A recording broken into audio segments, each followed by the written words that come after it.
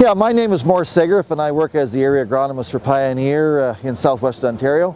I want to talk to you today about P9623. This here is a new 2850 unit hybrid. It's a Herculex RoundUp ready hybrid that we have much promise for. It's a lower ear placed hybrid and a shorter statured hybrid than some of the products we have in the 2800 unit zone. Some growers may be familiar with 30 to M58.